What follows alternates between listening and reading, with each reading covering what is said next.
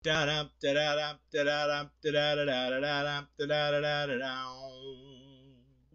does that even mean, Bowers Game Corner? Oh, there, YouTube! I'm back again today for another game review, a special expansion review. Today, I'm very excited to check out Khrysos Hunters, Fires of Gammara from the Flux Capacity. This is a 24-card micro expansion for Khrysos Hunters, which is 2 to 4 players, ages 10 plus. It'll take about 25 minutes to play. And what is this going to add? Well, this is going to add more characters for you to play with, more hunters for you to play with, and also, oh, lava. Yes, lava. The floor is lava, which you're going to be able to push people in, which can potentially do damage to them if they can't get out of them, but it's also going to slow you down. Do you take the slow and steady and safe route, or do you try and go through the fire? Let's open it up. See how it works. Alright, then we're going to take a look at what you're going to get inside of Khrysos Hunters, the Fires of Gammara expansion. So first and foremost, you're going to get cards. This is the 24-card micro expansion. There's going to be 3 kinds of cards you're going to get. First, you are going to have your handy-dandy little rule cards. One is going to be double-sided with rules, and this one is actually just single-sided because this side is just advertising for the 6-player expansion, which I unfortunately don't have, so I can't review. The rule card it's just par for the course with Khrysos Hunters. It will teach you how to play, but there will still be things that are unclear, and it will be frustrating. It's incredibly frustrating, too, considering how short these rule cards are, and yet how it's still lacking information, and things are still unclear. Really super annoying. But it is still playable. So continuing onward, you're going to get more hunters, and this is one of my favorite aspects of the new expansion, because the hunters, I mean, there's just more hunters, and they're fun and unique, and they all play very differently, and they have great artwork. And this, I mean, if you like Khrysos Hunters like I do, this is probably one of the main reasons why you like it. It's just because each character plays differently, and these characters play differently, and they're fun to play with. So big thumbs up. You're going to have a bunch of new characters that you can throw into your base game, mix in, so I like that an awful lot. Last but not least, you are going to get the lava map tiles. Now, I forgot to mention this last part, but I wish these were double-sided. I think I mentioned that in the original review as well. It just seems like a lost opportunity, but not a huge deal. So you're going to get all the numbers 1 through 6, and they're going to be on here twice, I do believe, as per normal maps. Now, I'm not sure if you're supposed to mix these together with the other ones, or if you're supposed to use like half and half. We personally just mixed them all together with the original map tiles from the first game, and we had a blast doing it.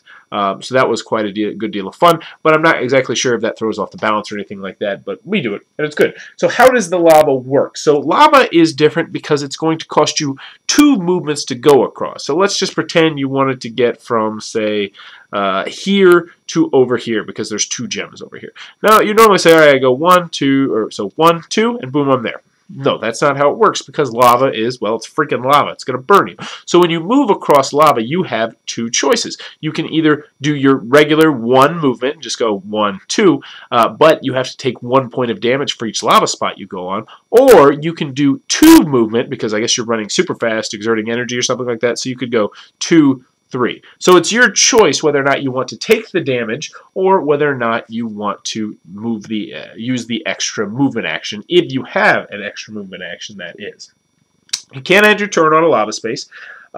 Also, if you move another hunter onto a lava space, they don't immediately take damage. How that works is they take damage at the beginning of their next turn, because what can potentially happen if you're playing a cooperative game is that the person that's working with that player might potentially pull them out of the lava pit and back on onto land, at which point they will not take the damage. So that's kind of cool right there. Now, also, you're going to take the damage before you roll the die. And then, so you're going to take the damage, and then you're going to move 1, and then you're going to roll the die. So even if you roll a 1, and let's just say you don't have the action to move or something like that, essentially what it's going to be is it's not going to penalize you too terribly much for being in lava, which I did like. I was worried when I first got this that the lava was just going to, you know, completely overpower the mechanics of the game, and it does not. Rest assured that that is not the case.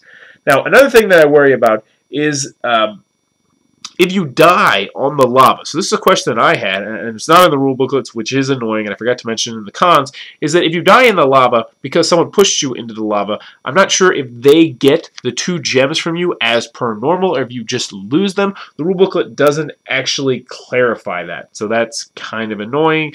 but you kind of expect it from Khrysos Hunters, just poor rules.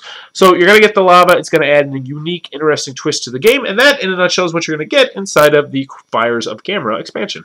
Alrighty then, Fires of Gammara, the Khrysos Hunters expansion from the Flux capacity. What about Final Flux? Let's go with the pros, let's go with the cons. First, on the con side, if you did not like Khrysos Hunters because the roll and move mechanics or because of the bad rule booklet, this is not going to change your mind. Well, it does add some new cool characters, and it does make it so you can make some different creative maps. You can potentially even make the map bigger, which is what I did. I used all the map tiles, just got some extra gemstones, and we did it like that, and that was a good deal of fun as well.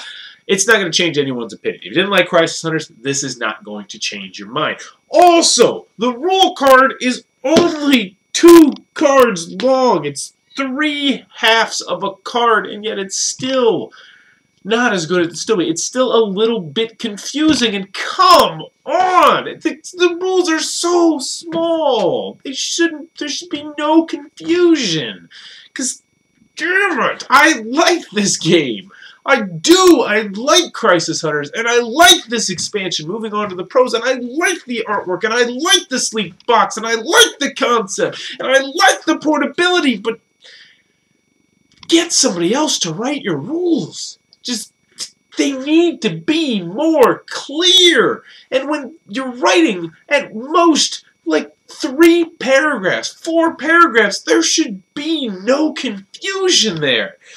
So moving on to the pro side, I do recommend this if you like Khrysos Hunters. If you like Khrysos Hunters, this is an insta-buy. You should pick this up. No questions asked. It's fun. It's cool. It can make, you get different combinations of maps and cool stuff like that, and I hope to see in the future other different things that you can add into your map and make your map larger, and I like that an awful lot. I like how the lava works, especially if you're working as a team game where someone else can potentially knock you back out of the lava and prevent you from taking the damage. I like the fact that you don't immediately take that damage, but you take it at the beginning of your turn. There's a lot to like here if you like Khrysos Hunters. So overall, Khrysos Hunters Fires of Gammara is a must-own expansion if you like Khrysos Hunters. If you're one of those people like me who can get through the rule booklet and the poor rule cards, yeah, get this one. It's fun. It's great. It's got good artwork. Highly recommended. But if you don't, if you've already given up on Khrysos Hunters, just flick this one. Don't even think about it. If you enjoyed this video, please be sure to click on the subscribe button down below and in the comments below. Let me know, do you have any artwork at your house? Me personally, I don't think I have any artwork hanging up. I have some posters. I have a picture of a unicorn, or these are horses behind me. But I don't really think I have any artwork. I actually did have this one painting of, I think it was like Napoleon Bonaparte when he was a baby, and he's on this obese horse that I bought at an auction for like $1 when I was drunk one time, and I hung it up in our room for a while, and my wife was like, no, that's not hanging up. But one day I hope to hang that up. But other than that, I really don't have too much artwork. I would like to, but I don't know, just doesn't, you know, I don't know. I just don't have any. But do you have artwork? Do you appreciate artwork? Do you enjoy artwork? Let me know in the comments below. As always, thanks for your time, YouTube.